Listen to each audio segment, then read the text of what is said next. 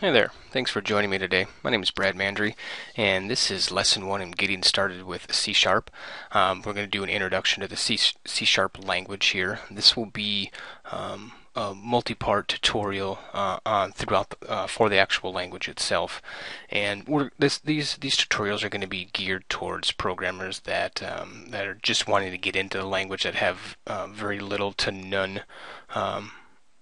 programming experience, or maybe to the programmer that knows a little bit about programming, maybe another language, and wants to get into the C Sharp language here. By no means am I saying that I am a grandmaster when it comes to this particular language here. I don't know everything there's about the language. I learn stuff new every day, and that's the fun thing about programming is, I love learning new things.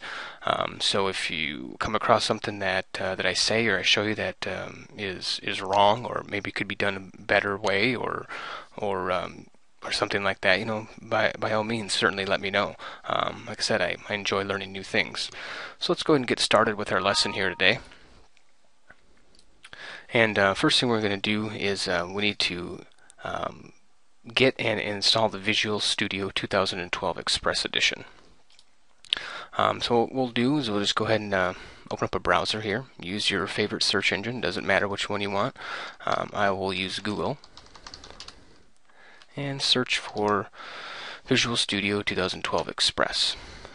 In here, I don't know what links will come up for you. Doesn't matter which one you choose. If you see one that has a download similar to this here, just click that one, and that'll land us at the download page for the program itself. And we're going to want to choose the Professional Edition here. And we'll go ahead and select English for the language. And a couple different options here. I'll just do the download now. And it comes up, and you want to run or save it, and we'll just go ahead and save it. And it looks like it's completed, so now let's go ahead and click on Run. Say yes to that. And the installer here will go out, and it's going to download the rest of the application. Pretty much what we just downloaded there was just a basic mini web installer. And it wants to know where our download location will be. I'm going to change that to just my desktop. You can put it wherever you want, doesn't matter. You can keep it in the default location, that would be fine. And we'll say OK, and we'll click download. Now this message here, if you do see this, don't worry about it. Just put a dot in the radio button that says download packages from the internet. I've installed this previously, so it thinks that it may be there and it's looking for these other installer packages. So just go ahead and put download packages from the internet. If you do have this message up, click retry, and it'll go ahead and it'll get all the stuff that it needs to install the actual program. Once this is done, I'll be right back with you. Okay, now your downloads there should have completed. Next step, what we'll do is we'll go to the place where the downloads were saved to, whether that be your default downloads or like I did right on my desktop here. The file we're going to be interested in is the vs_professional.exe. Let's go ahead and double click on that to fire it up. And it's going to do a basic installer here. It's going to ask you where do you want to install it. I'll leave it the default location there. I agree to the terms of the license, the terms and conditions. I do not want to join the Experience Improvement Program right now, so we'll go ahead and click Next. These are the different options here that it's going to want to install. I'll just leave them all checked there, no big deal. And go ahead and click on Install. It may ask you for elevated rights. If you have Windows 7, the user account control will pop up. Just go ahead and say yes or OK to that. And then it's going to go ahead and through the install. The install, depending on your system, could take some time, up maybe 45 minutes to an hour, depending on what your system configuration is. I know a restart, at least one restart is required. It may require 2 restarts. So when this is done, we'll come back when we're all finished up. Alright, now the install should be complete there for you. Now let's go ahead and open up the program here. So let's go ahead and click on the Start button, Programs, and see if we can find it here. Should be under like Microsoft Visual Studio 2012, and then click on Visual Studio 2012. Now when it opens up for you for the first time, it's going to have to set up the environment. Like I said before, I've had this installed, and it's going to ask you for like what type of environment you want. There's a list of things you can choose from. Just go ahead and choose C# developer, and then there's going to be what type of help system do you want installed. There's like minimum, advanced, and none. Go ahead and choose the minimum option. That'll require 1 GB of hard drive space. Once you have that done, click OK there, and it'll go ahead and set up the environment for you. And once that's completed, you should end up at a screen that looks like this. Yours is probably white. Mine's black. If you want to change the colors, you can go into Tools, Options. You have Color Theme, Dark and Light. I like the dark. That's just my preference. You can do whatever you want, though. It doesn't really matter. Alright, so this is the actual environment where we'll be writing our code. And we're not going to go into too much detail on the actual environment itself right now, because as we work through the lessons, you get more familiar, more comfortable with where things are and how things actually work. So the first thing we're going to do here is we need to create a new project. We need a project. We'll create a solution, and a solution is kind of a container for our particular project. So let's go ahead and click on New Project. And the new project window will come up here, and you have an array of options that we can choose from. Under the templates, we have the Visual C#, which is what we're going to be working with, and right here we have some more options of what type of application we're going to be writing. You have the Windows Forms application, which will give you a GUI, so you can have buttons and text boxes and certain things like that. What we're going to focus on is we're going to do everything in the console. That's pretty much like a command prompt window, and the reason for that is it's much easier to teach or even learn the language when you're not distracted by other things, such as getting buttons to work, how to get things to display within a form, and whatnot. So most of the programs we create will be in the console application. We eventually will get into the WinForm applications in later lessons. So let's go ahead and make sure console application is selected. This here will be our project name. Let's just make it something simple. We'll call it Hello World.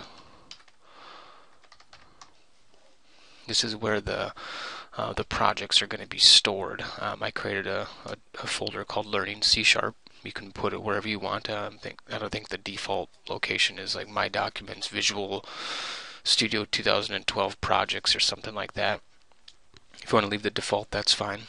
And then we'll have the actual solution name, and we'll just call that one Learning C#. Oops. Hello World. And I'll show you the difference in the two names here in a second. So once we have that filled out, go ahead and click OK, and it will create our project for us. And that's it right there. Our project is now created. Now if you come over here and look at the Solution Explorer, in the solution we have one project. That one project is called Hello World, and you can see the solution is titled Learning C# Hello World. That's where those two names come into play there. And we have the properties here, which we won't talk about now, references, app config. The file we will talk about right now is the program.cs. That is our main file where we'll be typing right now. And that's right over here. You can see the tab here as program.cs. If you click the X to close that, you can go back over to your Solution Explorer, double click on it, it'll open it right back up. Now don't be too concerned about the text or the syntax or any of the lines of code that are in here right now. We're not here to learn all that in this particular lesson. And we will come back and revisit what all this stuff actually is. Right now we're just kind of going through and getting you used to the IDE, the Visual Studio 2012 here, what code looks like and things like that. So for our first program, what we're going to do is we're going to do very simple. We're going to display some text into the console and call that good. So what we're going to do here is we'll go ahead and type system.console. .writeLine, and the text we want to display is welcome to C# programming. So system.console.writeLine, parenthesis, double quote, welcome to C# programming, double quote, closing parenthesis, semicolon. A semicolon is going to be required for most, at the end of most lines. It's called a line terminator. It lets the compiler, the thing that actually crunches all this together to make a program, let it know that, hey, that's the end of that line there. So once we have that typed in there, there's a couple different ways we can actually execute this program. One, you can go up to debug and click start debugging, or you can see over here they have the shortcut keys, F5. Let's go ahead and press F5. And it may look like it didn't do anything, but since the program is so very simple, it started up, executed, and closed right away. Well, we didn't get to see anything. What fun was that? Well, what we need to do here is we actually need to pause the screen for a second. So in order to do that, we'll do system.console.readLine. Readline is it's going to wait for some type of input, and in this case, we're just going to have it's just going to pause the screen and wait for us to press enter, space, or something. So go ahead and let's build the program and start it again. So like I said, and click start debugging right here, and now you'll see the console appears. There's our line that we put out there, and now it paused for us. If you go ahead and press enter, the program will close, and we're right back to our coding screen. That's going to be pretty much it for the lesson 1, the very intro here.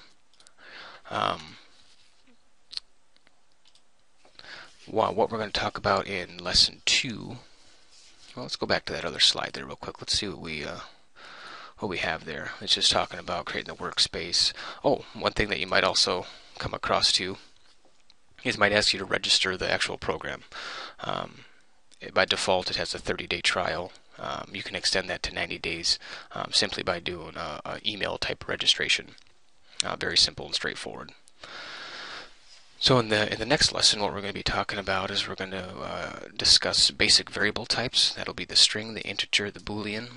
We're going to declare those variable types, and we're going to put them to use. We'll talk about code commenting, and then we'll modify the program we just created to use the types of variables that we just talked about, and implement a very simple if statement to control our program flow. So I hope you enjoyed what you watched here today, and hope to see you in lesson 2.